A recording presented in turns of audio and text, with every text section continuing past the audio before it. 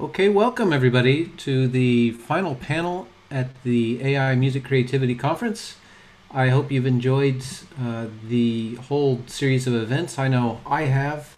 Um, some fantastic papers, fantastic spotlight talks, two really great keynote talks. And this final panel session is about the future of this conference. And where do we go from here? We have an agenda. The first item on the agenda is to start with introductions. So I will specify somebody to introduce themselves. We'll go around and say who we are, how we're involved in either MuMe or CSMC. And let's start with Roshane. Okay, hi, my name is Roisin Loughran. I'm based in Ireland, postdoc in music creativity for about 5 years in UCD, and now I'm actually based up in Dundalk, IT. So I became involved with I attended CSMC in Huddersfield, 2015, and I think became involved after that in 2016. I was there 2017, and I hosted it in Dublin then in 2018. Also started going to MuMe around the same time, but 2015, 2016, I've been on the program committee for both. And I love both of them. So putting them together is, well, I like it. I'm very much a fan of this, I have to say. I love both aspects of the two different events, and I think they've come together very well. Thank you. Let's go now to Robin Laney. Hi, I'm Robin Laney. I'm from the UK. I work at the Open University. The Open University hosted CSMC in 2017. And like Roshan, I very much welcome the two conferences coming together. I think there's so much in common. It's almost crazy to not be together at this point. So, and I think it's gone really, really well this year. Great. Let's move on to Philippe Pasquier. Hello, everyone. Thanks, Bob. Yeah, I'm an associate professor at Simon Fraser University in Vancouver, Canada, and I've been always fascinated as a musician since '99 by generative systems, starting with analog machines, and so I continued that when I became a faculty and became serious about the research around it, and helped Oli and Arnie to start MuMe, and we'll talk about that I think in a second. And I also chaired ISEA, the Symposium for Electronic Arts in Vancouver, and there was 1,000 attendees and 10,000 audience members in collaboration with MuTech at the time. And I also started the movement computation community, which is growing into an ICM conference as we speak, and has been doing really, really well. So that's my my academic service there for you. Thank you. And Stephen. Hi, I'm Stephen Jan. I'm based at the University of Huddersfield in the north of England, speaking to you from Manchester.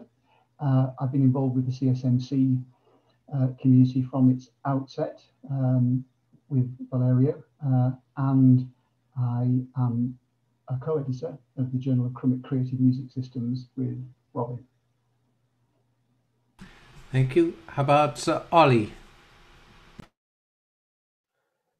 Greetings, everyone from Sydney. I'm Ollie Bown, and I was one of the co-founders with Philippe and Arnie Eigenfeld, as Philippe mentioned, of MuMe back in 2012. Before that, I did a PhD at Goldsmiths in the very early days of Goldsmiths having its now very, very lively music tech focus. So back in those days, when I first joined there in around 2006, ages ago, there was Tim Blackwell and Michael Young, who were both co-organizing something called the Live Algorithms for Music workshop or conference or research network, which was really my first taste. We had, in 2006, we had George Lewis and Evan Parker come and play with a bunch of live algorithm systems. And so there's been quite an interesting progression of terminology and communities. So Goldsmiths, I moved to Australia, worked with Philippe and Arnie on the musical meta creation workshop, and particularly my focus was on concerts and thinking about how you evaluate and organize concerts of AI music and meta creation systems. And I will admit freely that for about the last 3 years, I've been working more in other areas, but without any intention of leaving this field. But I've been just getting distracted and with a baby. But I'm very, very happy to see this community really kick off, as well as the whole field itself really going quite crazy at the moment. And don't forget your book. And there's a book coming out next year at some point. Big part, all right. Okay, let's go to Valerio. So, hi guys, so I'm Valerio. I speak from Berlin, but I'm originally from Italy. So I'm currently working as a senior data scientist at a Brussels company called MuMe, and we do like music information retrieval in AI music there.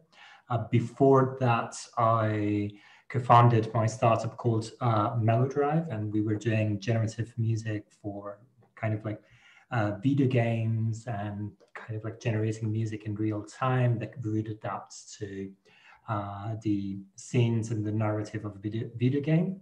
And before that, I used to be a student of Steven's. So Steven Jan was my PhD supervisor, and I was doing a PhD like with a focus on generative music. And during those years, we decided to co-found together the CSMC conference. So this is my kind of relation to that conference. Thank you. Artemi. Hi, I'm Artemi Iotti, and I am a composer and artistic researcher at the Institute of Electronic Music and Acoustics in Graz, Austria. I participated at the Music Meta Creation workshop a while ago, about 3 years ago, but the main reason I'm here is that I will be hosting the second conference on AI music creativity in Graz in 2021. But there will be more information on that at the end of this panel discussion, so stay tuned.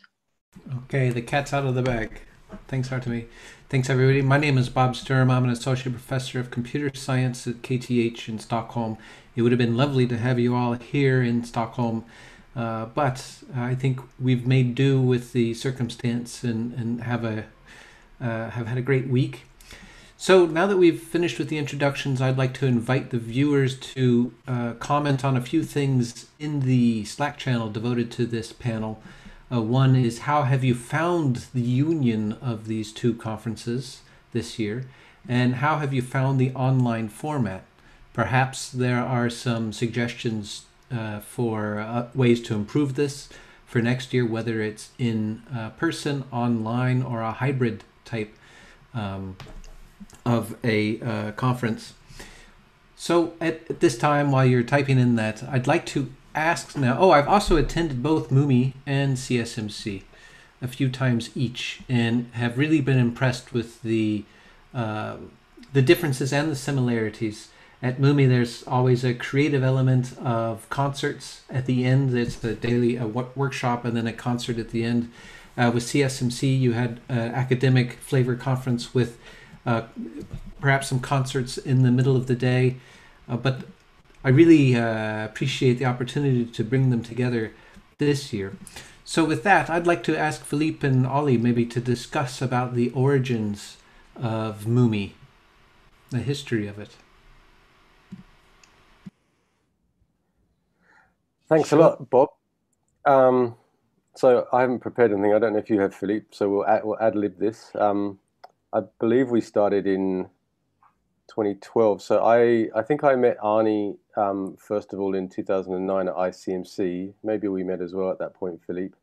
And Arnie and Philippe both based at Simon Fraser and working together already.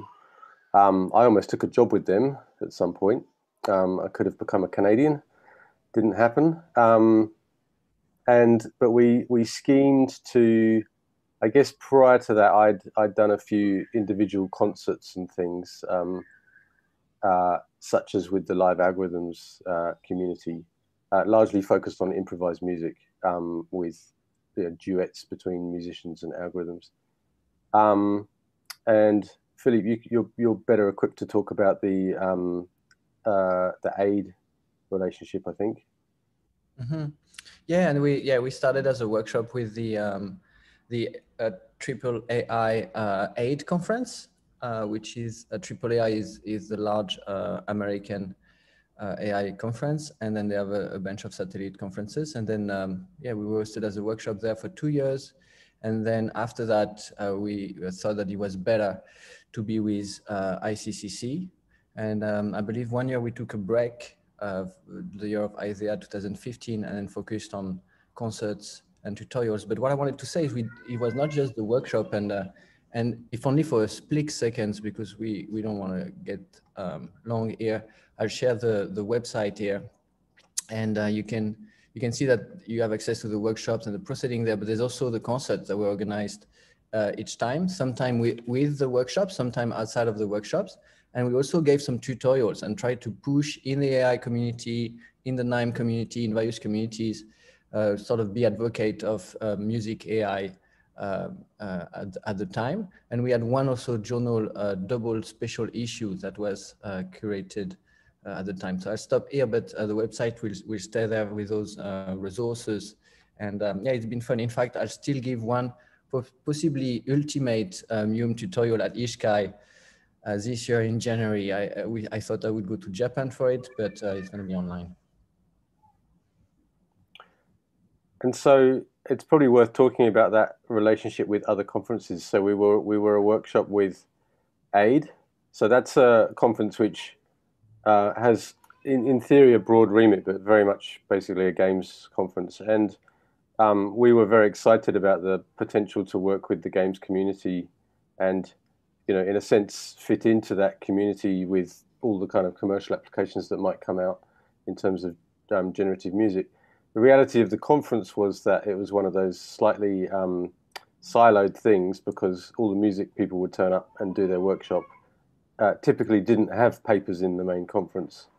And in fact, was there even a main conference? Maybe it was just an entirely multi-track event. So it was a nice idea in theory, and certainly some connections were made. But obviously it was really natural for us to fit into the ICCC world, because we were all, kind of everyone attending MuMe was also attending ICCC. For people who don't know, that's the International Conference on Computational Creativity. And so, and that was a much better fit, because typically you might actually have a paper in both, and you could focus the workshop paper on more experimental work. And we never did a concert with the AID people, actually, did we? So in fact, in the earlier years, our concerts were happening at different times of year and in different contexts. So we did the musical meta creation weekend at the Sydney 2013 ICCC, which didn't have an academic track to it. It was just music. I think we talked for a long time about how it would be great to make this a standalone conference, but that's a big leap to make. And I think that the other thing is, we looked at CMSC and we said, hey, they're our enemy. And then we said, no, they're not. They're really lovely people. And we spoke to them quite a while ago, I think, about the potential that these things should just come together, because there's not really, at the time, there wasn't really enough space for 2 workshops or conferences. Now that's a bit different, because there's a workshop in pretty much every other conference you go to about music and AI. So it'd be interesting to ask people how they think that's really changing, how much they think the community has grown. But I think that the measure is really nice and really positive to it, and that might be a concluding note on the behalf of the MuMe here, is that I still believe, like I think we did at the beginning, that there's a community around generative music and automation of musical tasks, and that as has been shown this week with the number of questions that were raised, there's enough therefore in terms of scope to really have a standalone conferences. So I absolutely think that this measure is well done, and I hope it's going to thrive in the future.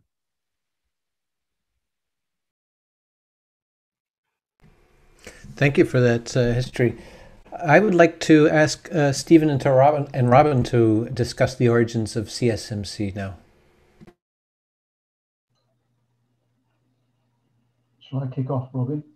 Yeah, I think that's best.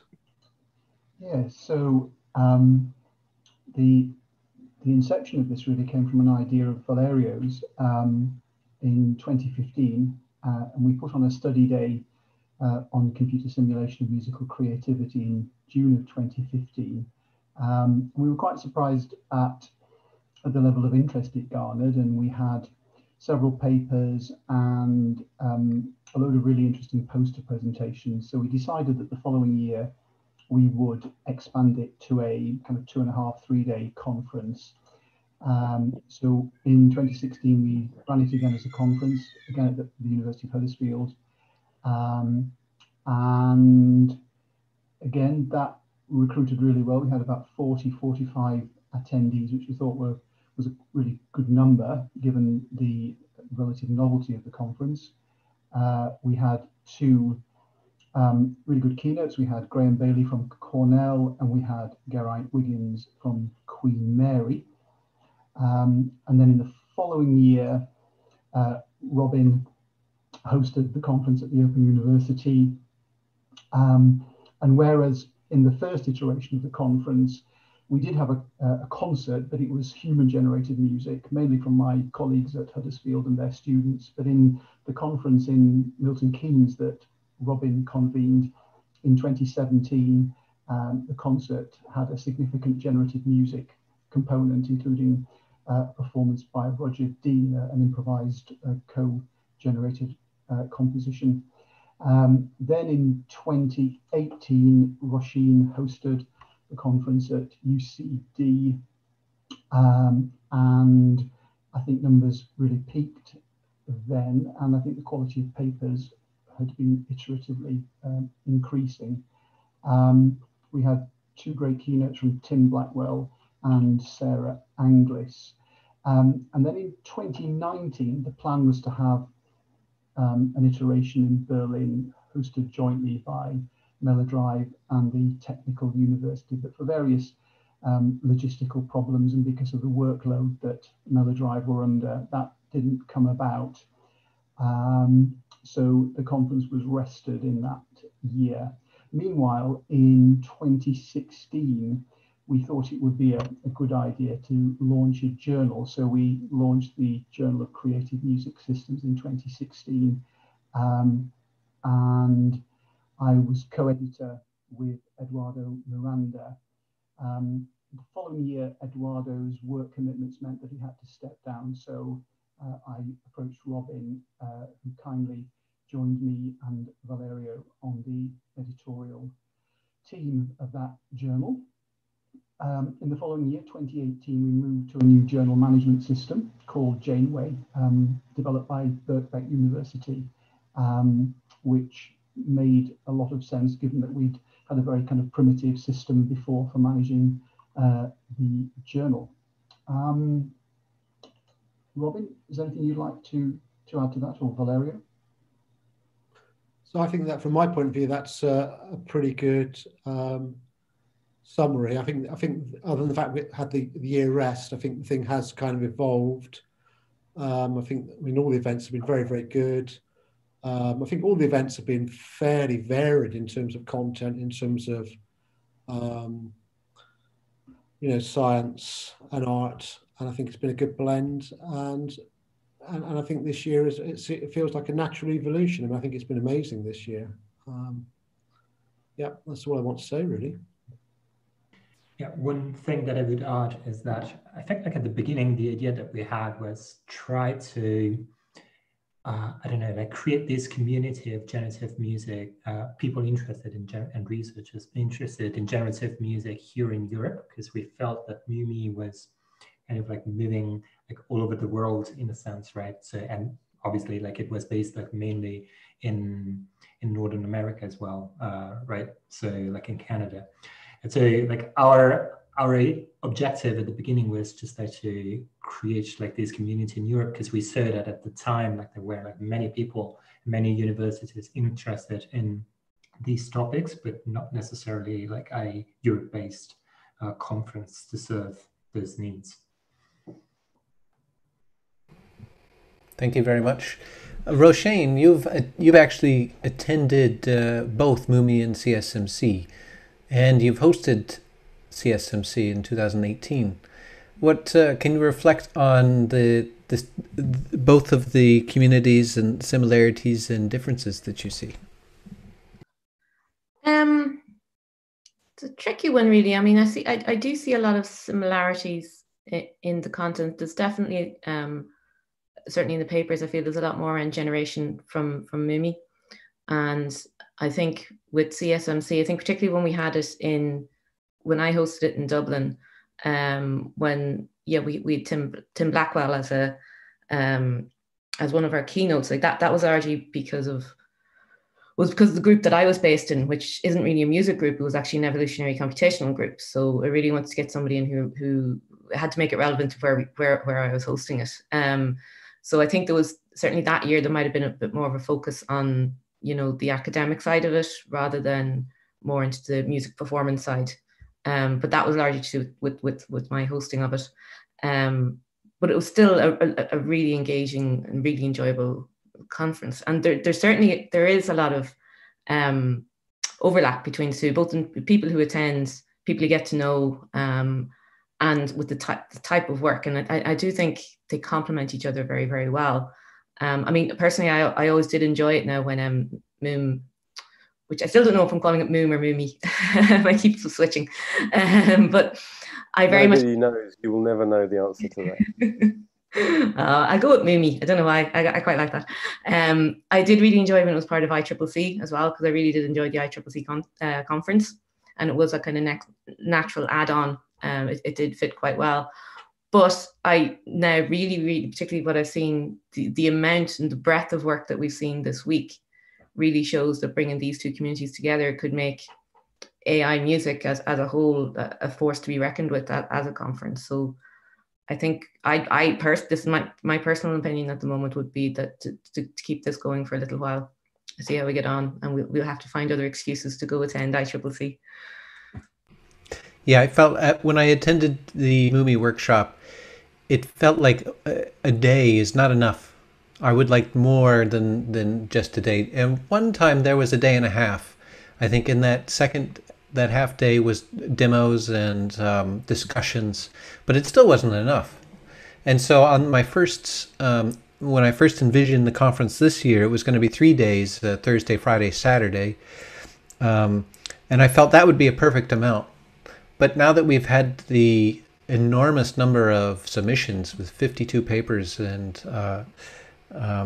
the great reception to the Spotlight Talks invitations that I sent out, a week was just right. And the fact that it was virtual, that we could spread it through the day and try to meet as many time zones as possible. Some of us had time to do work in between and take meetings and catch up with the things that we missed on YouTube. I think that's worked very well. Artemi, how do you feel now for next year and continuing this joint collaboration between the two communities? Well, I'm excited, a little bit terrified as well.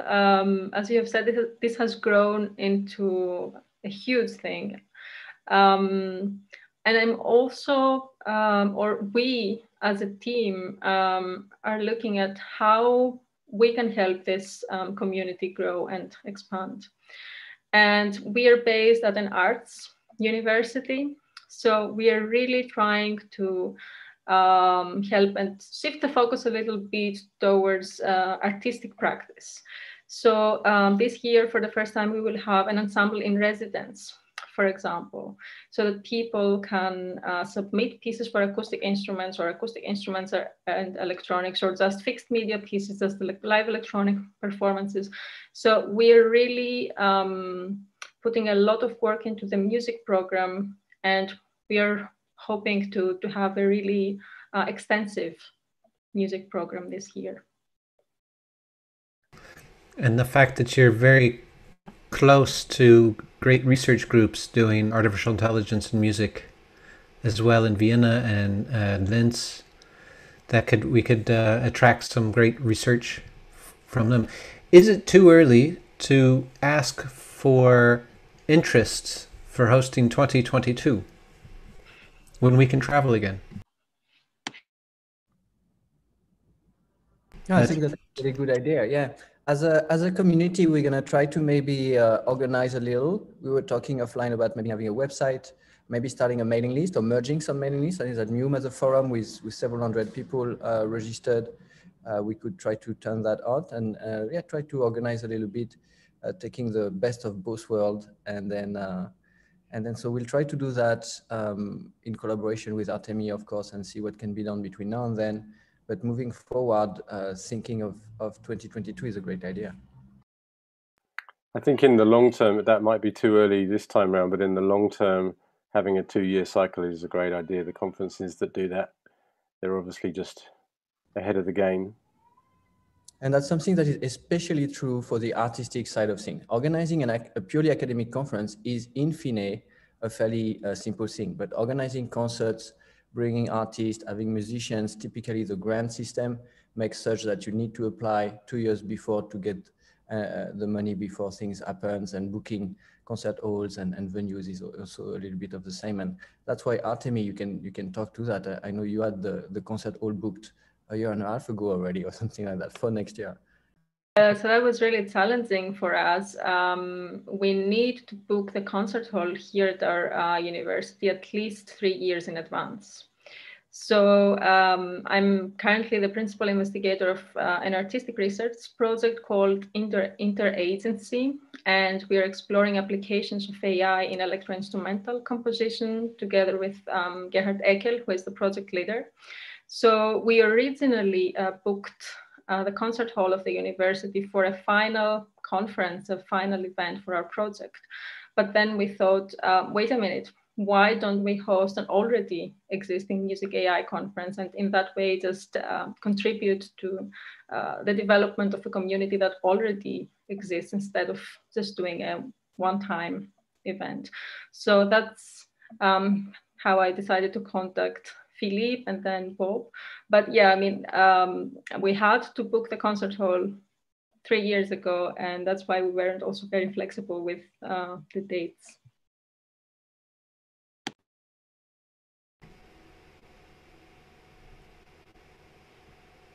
I think what's important too, and what we can really take advantage of, is that our work cuts across academic research, industry, and artistic research, artistic practice. And one thing I tried to balance in the Spotlight talks was that we had practitioners talking about their art, and then we had representatives from industry, and then we had researchers, and some people that sit between the two, like Sven Olbeck, who's both at the conservatory but also spearheading a startup in applying music informatics to music applications. And that's something that we could really take advantage of. And in essence, we have 3 different audiences that we can invite to participate into this research venue. So I don't see any comments yet on the panel. Philippe Pasquier wrote that there's a, oh yes, that's you, Philippe, music meta creation link there. While we wait for people to comment, how did you find the online format this year? Anyone would like to talk to that? Yeah, I think I can jump on this just because I was working throughout the week with my company, and I think it would have been very, very difficult to come to the physical conference this year, because the work that we do at Museum Up is more into music information retrieval, not necessarily AI music creativity. So I don't think I could have justified that 1 week of going to a conference. And I think this version of the conference, which is where you have basically all the different sessions online, is of a great help to people like me, who's not necessarily into academia anymore, but is on the other side of the world, right, on the dark side of the moon. And I think sometimes it can be difficult for people who work in startups or different like companies to just like take 1 week and go. And so in that respect, I felt like this was brilliant, and it works perfectly for me because I could follow here and there bits and pieces like during like work time, but also like on my like free time. And some of these things I could follow like live, and other things I could just like follow when, yeah, I mean, just like watch the videos on YouTube after the session. And that for me was like a great opportunity to be involved with the conference, which otherwise I wouldn't have had it been like a physical conference. I'm personally finding I think this is my 3rd conference attendance online. I guess probably Australia is more likely to have awkward attendance times. And that actually goes both ways. Like as Valeria mentioned, so personally, I find it incredibly hard when I'm just doing, at work and at home to switch into conference mode and actually pay attention. So I have not been following this conference particularly well. Shame on me. One of the things, of course, I love is that there's a really great effort to make sure everything's continues to live online, and I think that's really key. That we can go back. I believe that's right. That we can go back and look at everything. Make it more asynchronous, just like the papers themselves. I think that's fantastic. And maybe that's the solution for people like me who just find it just really hard to kind of switch mode. One thing I'd love to see on that front is like some way that you could convert YouTube videos or videos online to an actual podcast stream. I mean that's obviously possible, but I reckon podcast streams are the way to get more consumption of academic talks, because you can do that more in your spare time, walking the dog or driving. I think a lot more people are increasing the amount of gear they have for good sound, like this Yeti microphone. It's not very expensive, USB powered mic, condenser. It does wonders. My students really enjoy the sound quality with a certain zoom setting with this microphone. So I think we can start to make podcasts. And also one thing I've noticed, a lot of people did send me videos of their presentations, and they're great. They're very well produced and very well scripted. And I've put those all online. Yes, you can review all the videos online. Some may be editing still, but it's all accessible and will be for this foreseeable future. Anyone else want to comment about the format? Oh yeah, I mean the format is great, and it's so great that it's a little bit unfortunate, because it might be the case that it would be less easy for all of us to just travel the world to talk for 15 minutes in a conference with colleagues and enjoy a week there. It's unfortunate because that's one of the reasons I'm in the job. Even though traveling too much is also a problem, which is why I actually stopped being a musician. Fear of touring and not having a life was really an issue. There's no perfect solutions, and we all want to be in person, but the truth is what I think is going to become normal is what we call flex, which is they'll be eventually in person, but then everything will be recorded.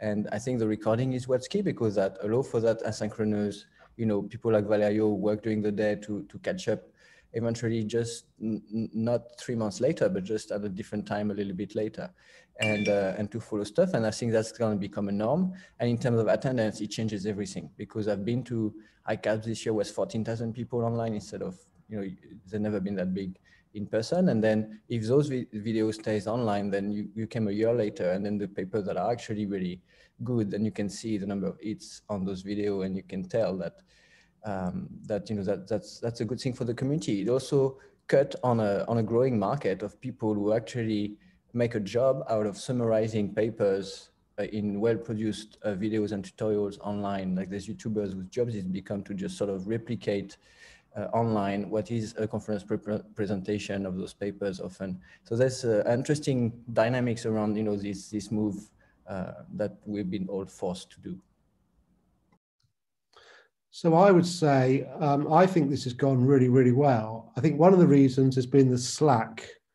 And I think actually, although on one level, it's a small thing, the fact there was a Slack channel for each session, I think is really important. And I think if that remains for some time as a sort of archive, I think that's actually quite useful, because I think there's some quite interesting information on that Slack channel. So I think, although it'd be great for everyone to meet, in some ways, I think this does work very, very well, because probably a lot more people can attend.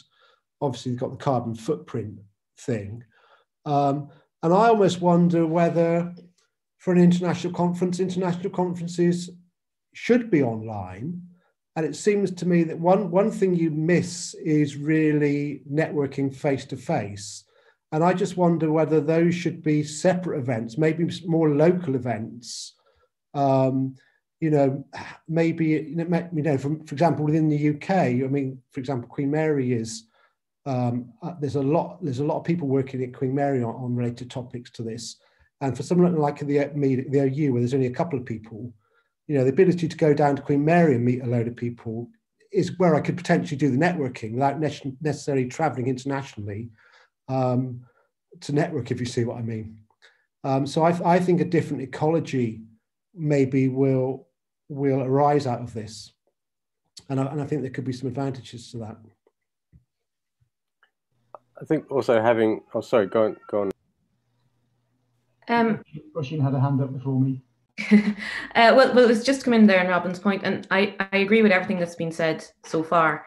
I would have made all the same points, but I just think we still do need to acknowledge that not meeting up in person at conferences could have a negative effect on certain people, and specifically I'm thinking maybe students or people who aren't well known in the community. And I've met everyone on this call before at either MuMe or CSMC, and I don't work with anyone who works in this field. So only by attending these conferences have I got involved. And without that, personally, that would have been quite difficult for me. So, there is, I think, if you're well connected before you can go to a conference, you're fine. You're going to be connected either way. But if you're using conferences as a way to get involved with other people, there's no way around it. It's just not the same online. It just isn't. You don't have the coffee breaks. You don't have sitting beside somebody at a meal or sitting at a concert. I completely love Slack, and I think this has been done absolutely brilliantly, but I think we'd be naive to say that you wouldn't be missing some social element by not meeting up. I just want to leave that there. I would agree with that. It seems to me that the ability for students to meet experienced people, I agree that's very, very important. And I almost wonder whether, like the mentoring scheme that women in MIR have, that strikes me that allows for possibly quite close connections between people with different levels of experience, which actually benefits both parties, of course, is quite important. So I almost wonder whether, I think there will still be some international conference, and I completely accept what you've said. But I think if there are times when we're constrained to this format, then we should maybe be thinking more about what sort of international mentoring schemes can be put in place. Following on from that, I see that Jason's put a comment in the chat about software for virtual poster presentations. And that's often a very good way for beginning researchers, students, to get their work known and to get feedback on it. So if we're trying to broaden out and give a range of opportunities to different researchers at different stages of their career, perhaps the next iteration, if we are still online, either wholly or in part, should perhaps give some consideration to that sort of kind of way of nurturing new researchers. I think also we had, if people attended ICCC this year, if anyone made it to the co-creativity workshop that was organised by Anna Cantasalo and a bunch of other people, I was also one of the co-organisers of that. We had a Miro board, and we had everyone come into the workshop, and we did lots of brainstorming and breakout sessions. We started off by posing some questions, then we invited people to join different groups. The groups were based on time zones, so you always had a group that you could join, which was a bit weird actually, because it meant that people ended up clustering with their fellow colleagues. But nevertheless, that I really felt like I met people, and particularly for students, I think there was a sense. So I put out a PhD call that we have at the moment, and we got a lot of responses from that. Obviously, dedicated social sessions are fine, but I think those kinds of more free-form, brainstormy academic sessions with no particular, no pressure, and just a chance to really have ideas was, in my experience so far, the best way to do socializing online. It was socializing around an academic theme.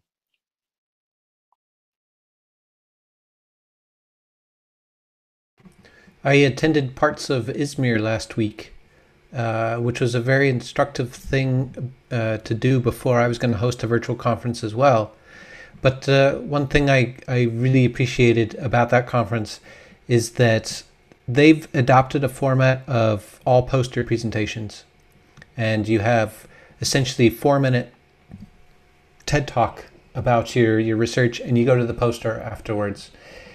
And then it was actually on Slack, and you call into the posters, and you could discuss with the person on a Zoom chat or whatever their work. And the website that they created for the Izmir conference, it's available. You can see and download the papers and everything. It's a great design, but it was a one-way. Well, it was missing that social interaction. And actually running this conference, it was enjoyable because I felt like I had social interaction with everybody before the session. I could catch up with the chairs or the authors, which was good. I also think, Bob, you've just done a really great job making use of all of the most standard tools out there, so everybody was familiar with Slack and Zoom, and the idea of putting that through a YouTube stream, just so that the consumption is really, really straightforward. I think all of that worked incredibly well. And some of the conference experiences I've had have been with these slightly more complicated high-end systems. I haven't seen any obvious advantage of those so far. I don't know if people have seen anything different, but just using all of these free tools to the best of their ability works really well. It was a bit scary at times because YouTube has algorithms that detect copyright infringement automatically. And when Nick Collins started to play a sample of a copyright protected song, I was afraid we would be given a takedown notice. So there are disadvantages there. I will be writing up a blog post about what to do and what not to do and how to prepare for such a thing, which would be useful for Artemi, I believe, next year. We have a comment from Oded Bental that we should aim for a physical conference next year. Hope is useful when we head into winter, of course, but the reality is different. Ollie, you said that you're not planning on traveling for the next year, as are most Australians. It's not my plans, it's the government. They're making that quite clear. And the thing is that the university is also, with all of the insurance and risk, the university wouldn't, it would be pretty clear about that too. It's hard to tell when this is going to change because it's all depending on vaccination and things, but it takes a lot of time to just bring one. I'm the dean for dance and music and all sort of things at SFU, and just opening one studio with 3 students in it, the studio is massive, is complicated enough. So it's going to take time to go back to normal for sure. So we'll see.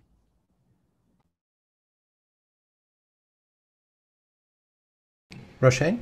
Yeah, so just a point as well for the idea of going back to normal. If it's not next year, if it's the year after, and I'm just thinking of like funding proposals for people who are maybe trying to get funded PhDs or postdocs or whatnot. There's always the travel budget in there, and how quickly will it be that the funders decide, well, you don't need that much money to go to these conferences? Like if there's, particularly if we talk about a blended situation, maybe where some parts are online and some parts aren't. We all know how hard it is to get funding. So once they realize they don't have to give us that money, it could become a bit of an issue quite quickly to actually get the money should conferences go back to being physical. And I have a funny feeling that that might end up, you know, shaping this landscape a little bit in the future. You know, particularly the carbon footprint is obviously an important thing as well. So the funders will find plenty of reasons not to give us money to go places. So I just wouldn't be surprised if within 3 to 5 years, there's a very big difference in the amount of funding you get for attending conferences annually. Yep. Ali, you have some comments about concerts I'd like to hear. Yeah, if it's an appropriate time to go back that way. So I'm really, really excited to hear that Artemi has got an ensemble lined up, because I've seen that that can really raise the game, and that's obviously a common tradition we see in conferences like ICMC and sometimes in NIME. We managed to get ourselves almost to that point, I think, in the last MuMe concert we did. Is that really true that the last MuMe one was Atlanta 2017? Maybe, oh no, there was one in 2018, but I wasn't involved in it. Yeah, 2018. Yeah, I just wanted to raise the question and get other people's input from their experiences. So a couple of different things. Like, one is the various genres of AI and music performance that you can do and how they differ. And the other is just the question of how you balance between the musical quality and the AI technical quality of the work. I think those are both questions that we've, throughout the years of organizing MuMe concerts, spent a lot of time talking about. And there's a bit of that discussed in a 2013 paper that we co-authored about the Musical Meta-Creation Weekend, which is the one we did in Sydney. So the one thing, the genre thing is interesting because in my experience, you have these quite different little kind of silos of AI music performance style, and of course you have everything in between. But we found there's some quite clear clustering, such as the standard format sort of duo, improvised duo, man-machine duo type thing, and then Bob's been doing these absolutely wonderful sessions with your folk music focus, which is, I don't know if I've ever been to one live, but I assume it's just largely live musicians reading scores, computer generated scores. Is that right? Yeah, kind of. Yeah. And just, I mean, sorry to bring my massive sprawl to a simple point, which is that I found that you really need to have people with the expertise and the energy in each of those genres to really make those kick. So, for example, I've been doing stuff where I'm trying to organize ensemble musicians and scores, and I do not have a clue what I'm doing.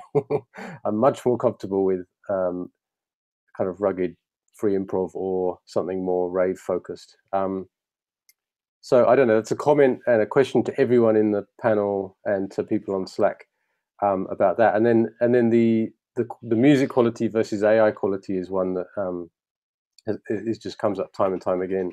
And particularly pertinent, I think, with that Eurovision competition that I was involved in and Bob was involved in, where they did quite an interesting job of balancing the judgment by basically just having a sort of popular vote and then having an expert panel looking at the actual systems and discussing the systems. And I thought that was quite successful. So again, comments welcome from everyone here or on Slack. Yeah, organizing concerts is definitely really hard because typically that works by niche. And in our community, a lot of the system agnostic and the research is touching upon almost every gender. And it's almost like concepts are like breakout room, like, not everyone is necessarily interested in a given concert, independently of the quality of the music.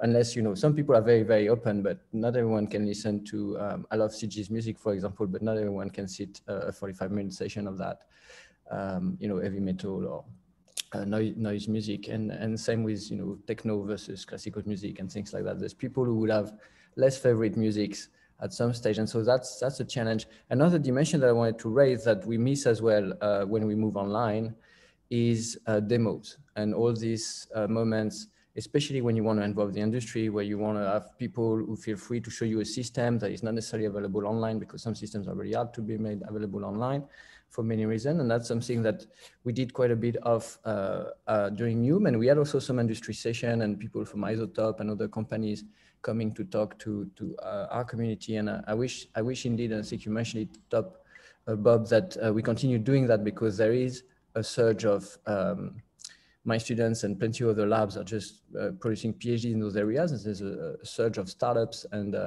even big players are taking those work seriously increasingly. And so it would be missing out to not, for the sake of our students, to not have this part of the community being connected to the conference. And it's really hard to bring together the three, the academic, the artistic, and the industry in a way.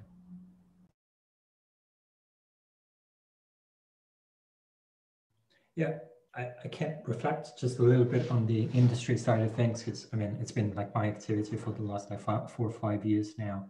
And I think like, yeah, over the last like few years, there's been like a surge, as Philip said, in like the number of startups that are doing AI music. This is definitely true for music information retrieval startups, but lately it's also true for generative music startups. And I feel like JukeTech was the one which kind of like opened the way initially. And then after that, we started to see like a lot of new startups popping up. My personal impression is that none of these startups has so far, us included, when I was working with MeloDrive, figured out like the way to actually turn really cool technology into what like makes an actual product sellable on a market. But this is like a totally other topic that I don't want to like get into. But the point is that the request for people who are skilled in AI music generation is kind of like rising, and I see that, and I have like a lot of like friends and colleagues who ask me like to like point me to people who are strong like in AI music generation or like music informatics, like more in general. And I feel there's a little bit of a disconnect between what is like the academic world and the industry, and specifically the startup world that has its own rules. It has like its own workflows, and like these two worlds don't necessarily like talk to each other very much. And I think like a venue like this conference is definitely like something that should try to tap into like that problem and address it. So I think like Bob did an amazing like job this year, inviting a lot of like people from the industry, and I think like this like should continue, and probably even like involve like, I don't know, like the people who are more into like production code and that kind of stuff, or just like hackers. So having, for example, like a hackathon could be like a great way of like bridging the gap and bringing in also people who are not necessarily super interested into the academic side, but have been active very much into the more like hacky part of like what is and what makes like music migration or generative music more in general. Yeah. And those spotlights, Bob, that you included, that's really a brilliant idea, and taking advantage for once of the fact that we are online, because flying all those people would have been expensive and maybe difficult. But then all of a sudden, artists who are not going to submit a paper, industry or that are not going to submit a paper, then you can get them to talk for 30 minutes and they would do so gladly. So that was well done. I think we should try to keep that. I'm glad to hear that. I mean, every one of the spotlights to me was memorable, and they had sort of in this trying time, they all each had a voice of optimism, I think, in how they're working through the situation and sometimes taking inspiration from it. So I was very happy to see that. Anna Jordanus says that with regards to concerts, we have to regard performance quality. Are we going to watch someone sitting at a laptop or more visual aspects? So following on to that is Oded Binpal, who was one of the members of the music jury actually for the online exhibition. who says that when selecting the work for that exhibition, which we were hoping to have a concert, but we tried to balance the technical and musical side, and we hope we got a good outcome. But it'd be nice to hear if we did. Have some of you been able to experience some of the works in the online exhibition, and what are your thoughts of that?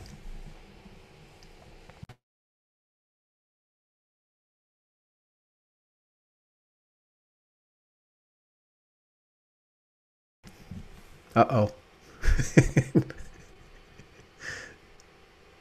I mean, I've listened to a few works in between breaks, and like Robert Laidlow's piece is a really beautifully presented recording, very impressive piece, theatrical and musical all at the same time. Of course, I was there for the recording of the Champernoun string quartet produced by Music from EDSAC, so I'm already familiar with that, and Oded Bental's piece. But that exhibition is going to remain online as an artifact of the conference, and I was quite happy to see overlap between some of the research presented here, in particular from OpenAI, Christine's Payne's work on jukebox, and how that had found application in Robert Laidlow's piece composition. So that was nice to see that overlap. And I've always preferred, since I come from the computer music crowd, and I first started to attend International Computer Music Conference way back in 1999, those papers that were also demonstrated as pieces, or you had a research component, a scientific component, and then another piece of evidence of its usefulness is in the piece on the concert that you heard maybe the next day. And those pairs of pieces and research, I think, should be encouraged in this conference going forward too.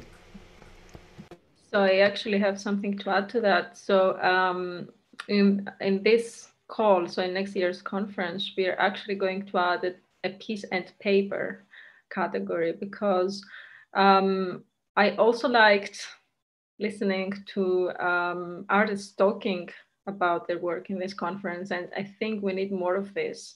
We need to hear more about what artists are interested in and their perspectives on AI, which sometimes are a little bit non-conventional, a bit critical, and I think we need that too. And most importantly, we need an exchange between the composers and the technology developers. So I think that's the most important part of this, and I think it's something that both sides can benefit from, really.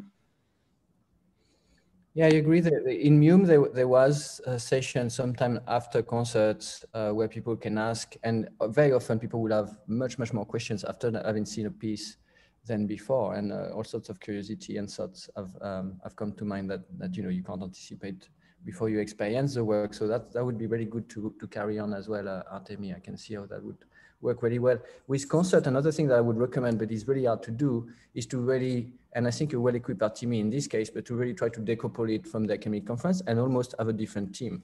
And if possible, a team that already exists. So for example, if I was to do things now again with, like we did with Isaiah with MuTech. So MuTech, that's what they do. They run the largest contemporary electronic music festival in Canada. And if you work with them, they're gonna know how to do that very well. And they have their own audience. And that way you can really have this cross-pollination where you have an organic audience that really comes for the music. And so of course it has to be good. And then you have the academic community that is there, usually in smaller numbers, that is also appreciative of seeing the pieces. And I think there's really a lot of work for us to do here, because then the audience sort of get to know a little bit about the conference, and there might be some sessions in which, or some speeches that are made public in which we can grow a community that way, and some interest, and get approached as well by the media and all that. So that's quite take a bit of work, and still a small community, but those are things to think about as we grow.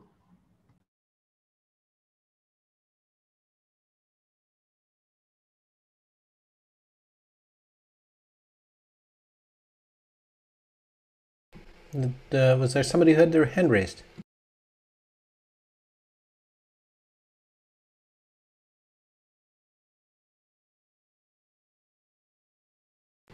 Okay, so I think we have about 12 minutes to go. And at this time, I would like to announce as one of the major outcomes of this conference is a special issue of the Journal for Creative Music Systems, which will be co-edited by Anna Jordanis and Philippe Pasquier.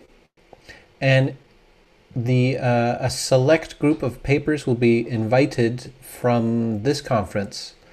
And those papers will be announced sometime within the next week and a half.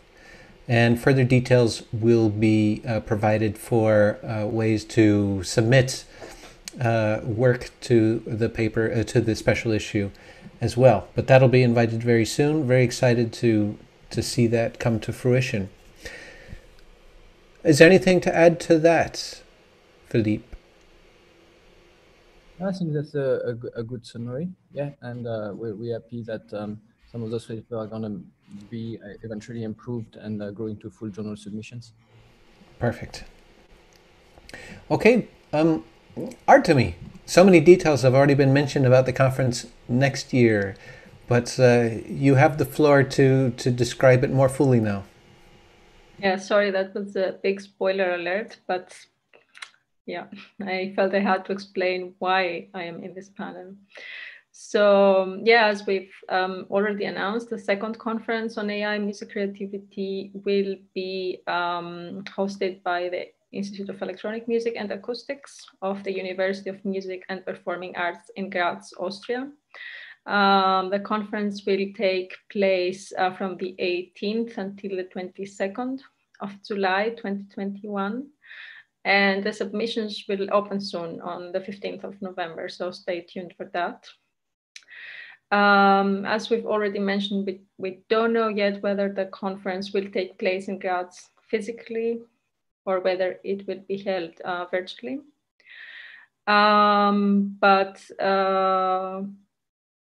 if we're able to welcome you here in Graz, it will be at the House of Music and Music Theater. It's a really beautiful building designed by Dutch architect Ben van Perkel.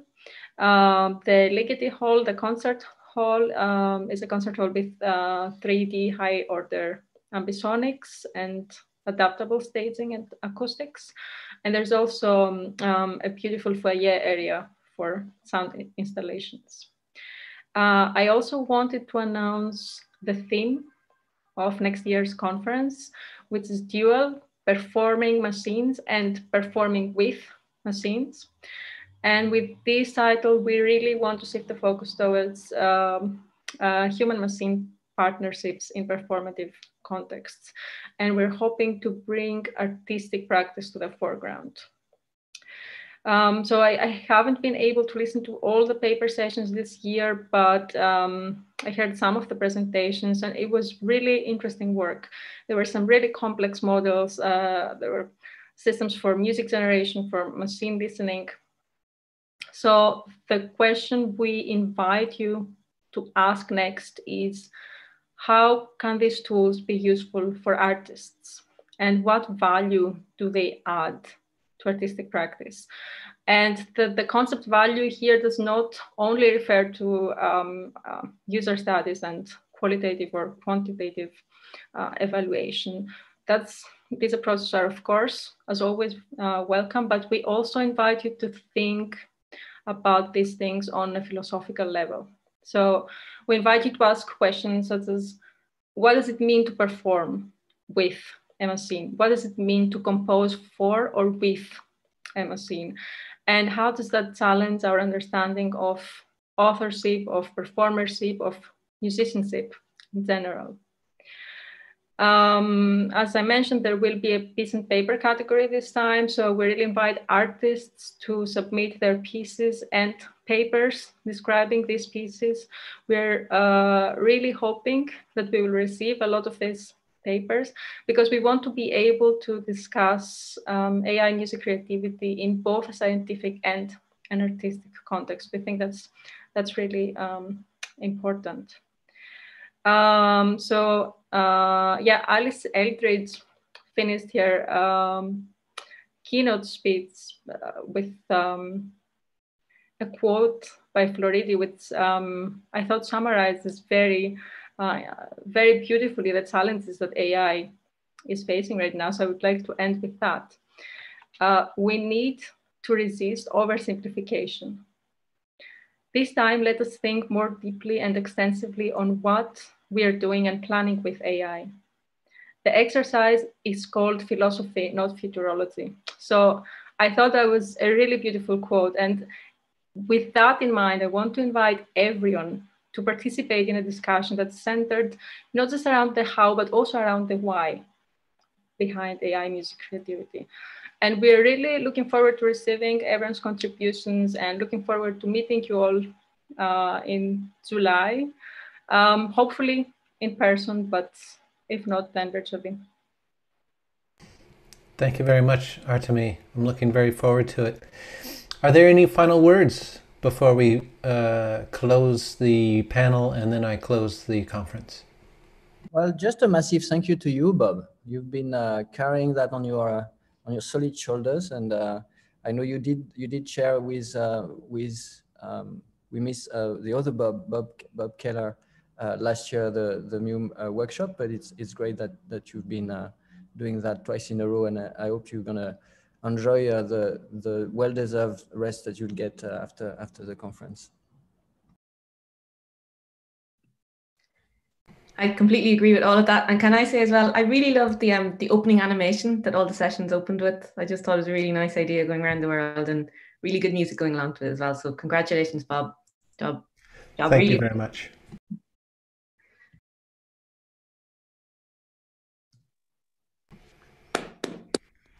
Oh, thank you.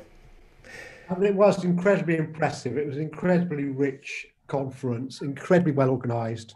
I mean, I'm actually astounded just how well it's gone. I mean, obviously being online doesn't make it easy, but very, very impressed. I mean, just the academic level and the level of the artistic inputs and so on.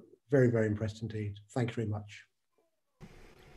Yeah, I think this is definitely a sign of the way forward, and I'm really looking forward to many more years of this conference. In its this is an amazing year, an amazing moment. Thank you very much. I will share my screen and then close out with some thank yous and summaries. You can see my slides, I hope. And they change. Okay, so this conference I envisioned as a convolution of two existing communities, and I'm really happy to see how well it's gone. I have big thanks for the steering committee, the recently deceased Robert Keller. We had a wonderful opening tribute to him, but also members of the MuMe community, Philippe Pasquier, and co-members of both CSMC and MuMe, Anna Jordanis and Roshane Lafren, and members of CSMC, Robin Laney, Stephen Jan, and Valerio Velardo. The organization of this conference, I've had a massive amount of help from Andy Elmsley, who's done a great job handling submissions. And in fact, I had several submissions I had to mark with a conflict of interest because I knew them, and that meant I could no longer see any of the reviews or the scores. And so all of a sudden I thought we had far fewer papers, and Andy thankfully was able to handle all of that on his shoulders.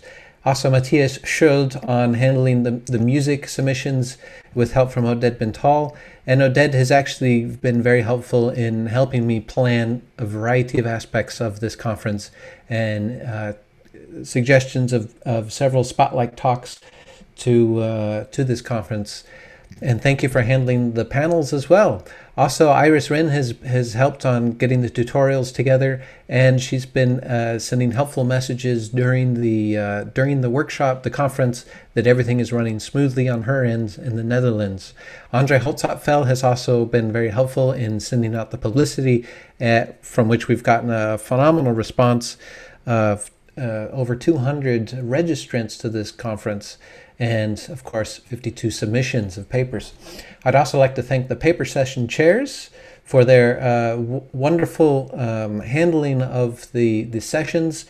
Each of them handled the papers very well with on time, and we didn't really ever have to use the 15-minute buffer that we had put in for any technical difficulties or people running over time. The Spotlight chairs have done a fantastic job introducing the spotlights, and the, two wonderful keynotes from Dr. Alice Eldridge and Professor Dr. Johan Sundberg. Also, the Spotlight presenters have made a phenomenal contribution to this conference, providing, as I said before, messages of hope in these times and great perspectives from a variety of disciplines.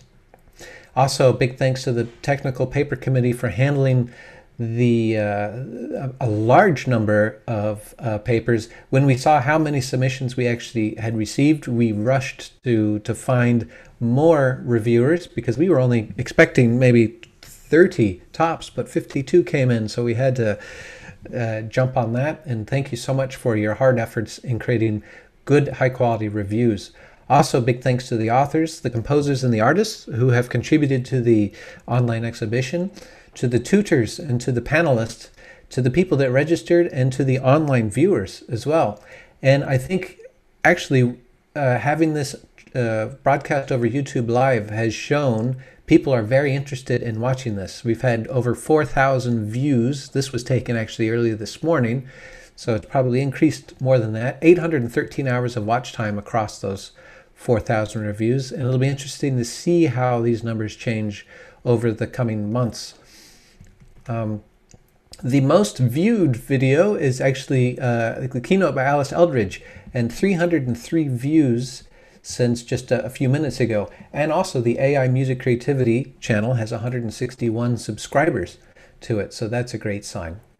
Also, the big funding for this conference comes from my ERC grant, which just started in October.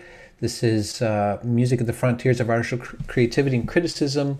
It's going to be, this was the actual opening of the ERC project. I will have 3 PhD positions opening next year, and the announcement is coming in December.